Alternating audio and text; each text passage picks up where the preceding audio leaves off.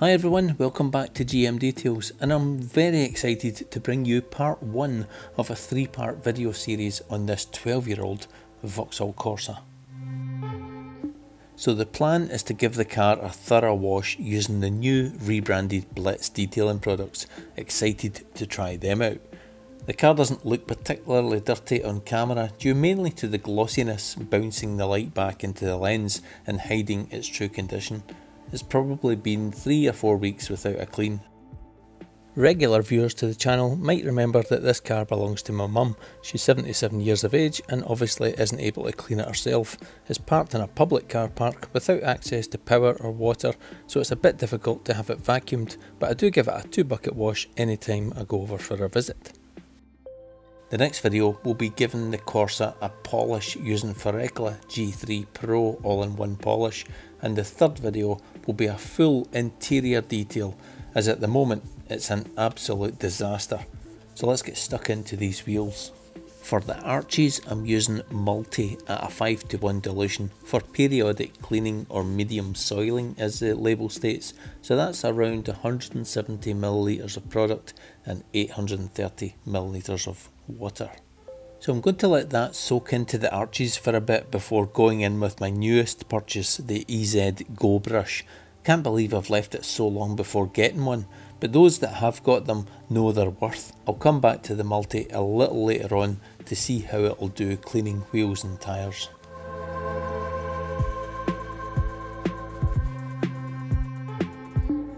Gecko Wheel Cleaner is Blitz Detailing's ready to use wheel cleaner. I generally avoid these for myself as they're just not worth the money in my opinion, but what if the price of a bottle is little more than a Big Mac meal? It's tempting to give it a try. If the supplied trigger would actually be able to deliver it to the wheel to be cleaned. Ah, that's better. Good old Canyon triggers to the rescue. But to be fair, I brought this to the attention of the owner of the brand, and he said sourcing triggers and bottles is still a major headache, and I've given them some recommendations to look into, so hopefully some good comes of that. The cleaner itself is a thick gel and really takes some effort getting it through the trigger. Anyone that's used EZ Car Care Geo Gel will be familiar with its consistency. It does cling on well though, and as it's not a foam, the strength of the product isn't diluted, so if you're not sure if your delicate wheels are suitable, test on a small area first before going full Tonto on them.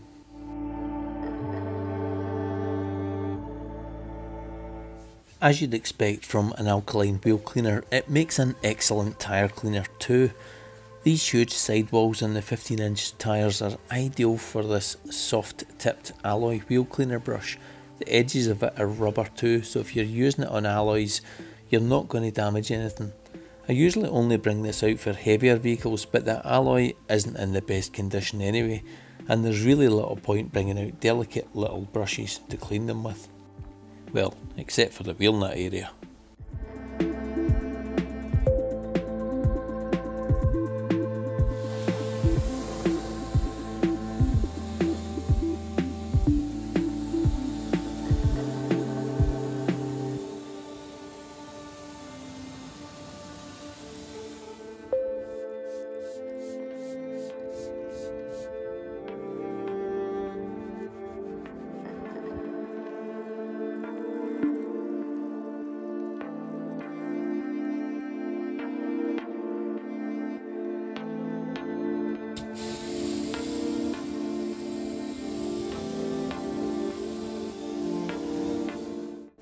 So after the final rinse down of the wheel, I have to say I'm quite impressed with the performance of the gel, less so of the scent of it, which I think is actually like a pine toilet cleaner. I used the multi all-purpose cleaner on the EZ detail brushes to clean the barrels, but they're badly needing removed and decontaminated. I wasn't going to bother really, but I just can't leave them with a layer of brake dust on them. Many of you already use an alkaline all-purpose cleaner for wheels already, so I'm going to use that and that alone for the rear wheels, as they've got drum brakes, so you don't get the same brake dust build up on them. Okay, so it's nothing special an all-purpose cleaner cleaning a wheel, especially one with no brake dust on it, but at least it's brightened it up a bit, and with using an APC it's saved the gel from being wasted on a job it wasn't needed for. But I was a little disappointed in the tyre cleaning ability of the APC when the Gecko pulled a load of browning out, yet the Multi didn't seem to have any brown about it at all.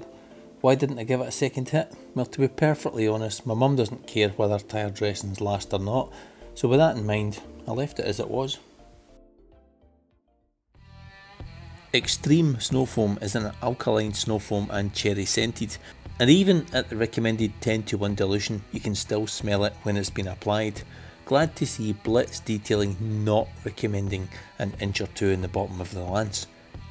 So for anyone who doesn't know what 10:1 means, it's supposed to be 90ml of snow foam, but who's measuring this stuff? Well, apart from me.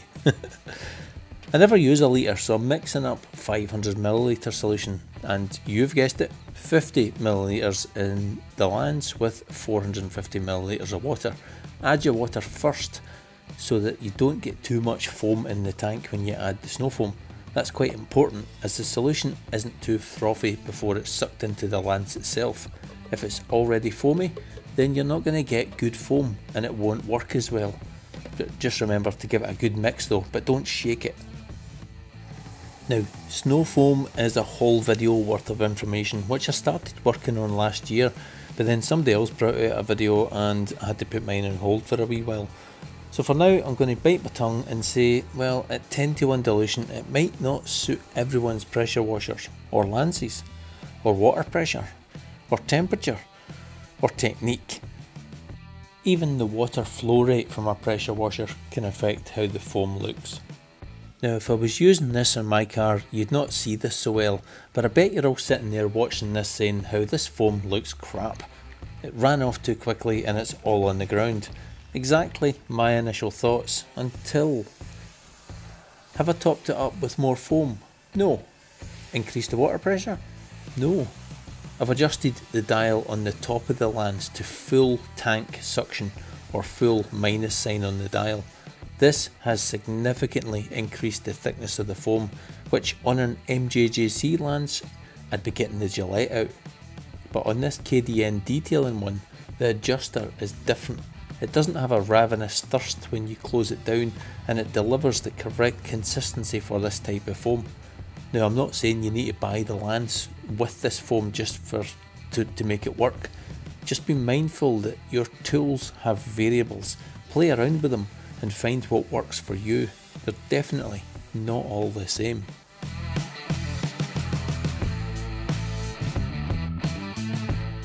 So back to the blitzed extreme foam. Once I got the consistency right, the dwell time is excellent, allowing the consistent coverage and wetting ability for the dirt. It's also very easy to rinse away from the bottom like any sane human being does, and it doesn't leave any nasty residue behind either. Only the cleaning power to measure now.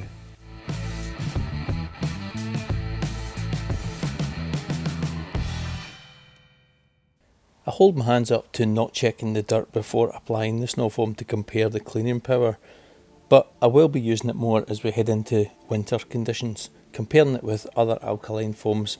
But for now, let's get on with the contact wash.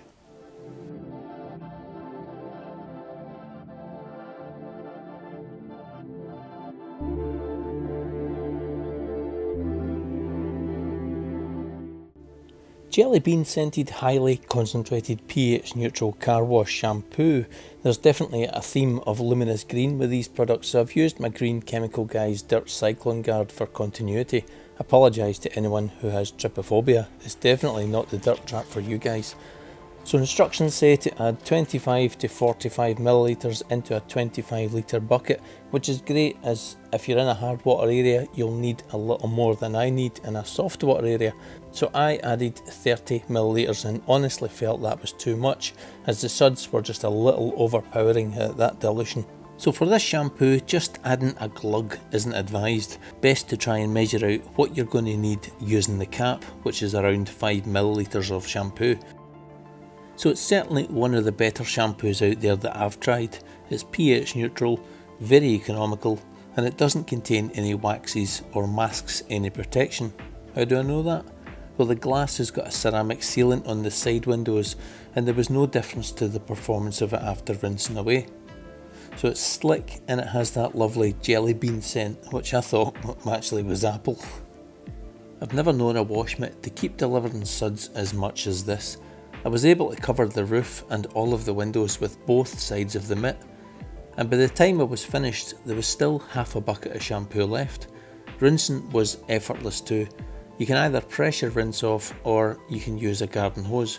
There's no residue left behind. Just remember, my top tip is not to use too much, as it's a very concentrated shampoo.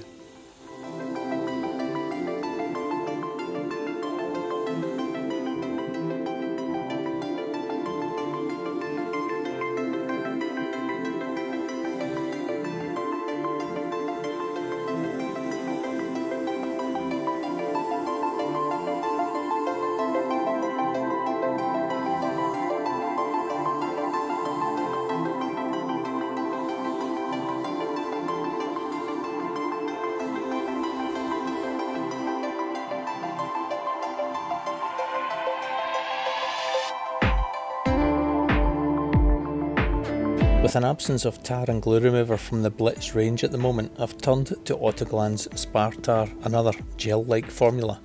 Had this sample for a while now, thought I'd try it out. Tar and glue removers are another product affected by raw material price increases, so if you can find good ones out there, then stock up. My favourite at the moment is AM Tar, but this Spar Tar is certainly making light work of removing more than I can see. A little spritz on the cloth and it's easily wiped away, and the best feature of this product is it doesn't smell anywhere near as bad as some of them. But I still throw the cloth away that's been used for tar. I'm not making that mistake again of throwing in the washing machine. Anyone done that?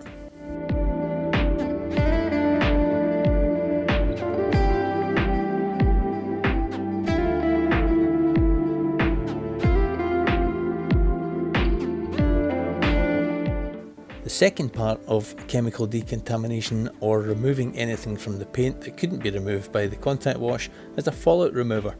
If you're not familiar with what they are, it's an acid-based chemical designed to remove tiny iron particles which have been airborne and become stuck to your paintwork.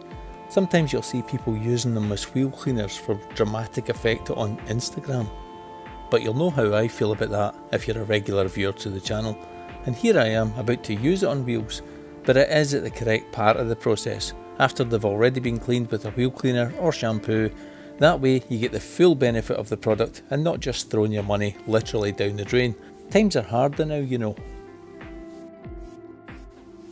This is actually a very close contender to Built Hamber Corsa, very similar in viscosity, scent and ease of rinsing.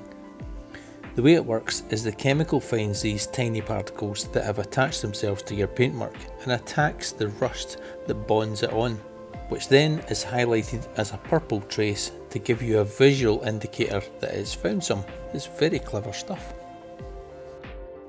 You might be surprised to see how little contamination it finds on wheels as old and trashed as these. That's because regular cleaning helps protect against a heavy build-up of contamination.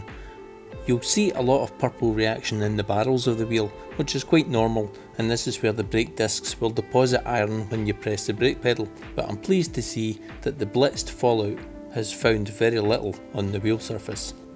Now it's also very important not to let a fallout remover dry on your paintwork, so on sunny days you'll have a shorter working window with the product before it dries in. So either work in the shade in the morning or in the evening, or if you're trying to make a video, ignore all that and just get on with it. A good fallout remover will have a built-in foaming action to aid the rinsing away of iron particles. Some are harder than others to remove. You can take advantage of this by using your wash mitt and lightly agitating the fallout remover as long as it's still wet. It helps prevent it drying out, and I find it easier to rinse away like this too. Don't worry about dragging fallout across the paint. The particles aren't usually that big to cause any damage, but it's entirely up to you if you want to do it this way. I'll be polishing the car anyway, so if there's any damage, it won't be there long.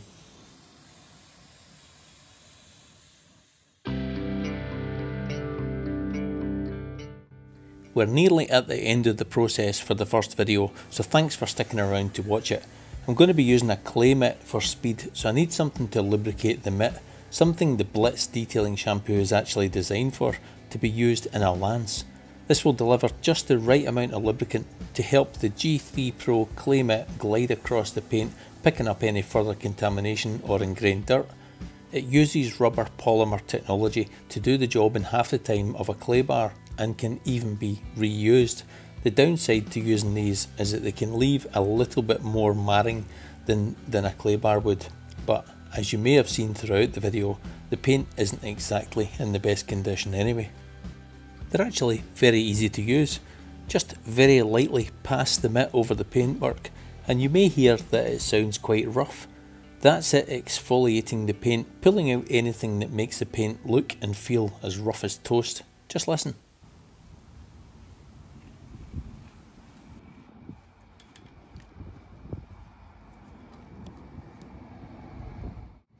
It's important that you rinse the clay mitt regularly to deposit any of the nasties into the water, ready to go again on another panel. The longer you work the mitt though, the danger of marring gets greater, so don't get carried away. Regular rinsing and take your time with it. Sometimes when you use it for the first time it's quite a strange experience, like rubbing a brick across your paint, but keep going until it sounds smooth. There's definitely a difference in the feel and sound, but you'll pick it up in no time. Don't forget your glass too. It's actually a good idea to prime the mitt on the glass for the first use.